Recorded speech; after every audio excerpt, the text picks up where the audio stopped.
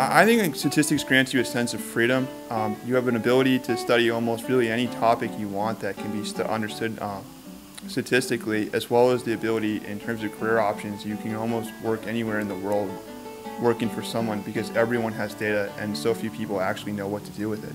Well, one of the things I love most when you're presented with a data set that hasn't seen an analysis at all, it's sort of like a scavenger hunt. You might have an idea of what you're looking for, but it's a matter of finding it, and it may not be exactly what you expected. I chose statistics many years ago because for me it was visually appealing.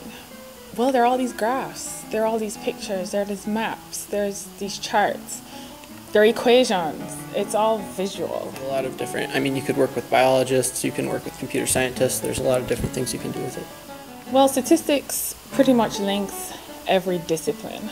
And so the program here is preparing me for the world out there to take on whatever it is. I'm in spatial, and so spatial statistics can be linked to agriculture, public health, forestry, ecology, all of that. And so, the world's my oyster.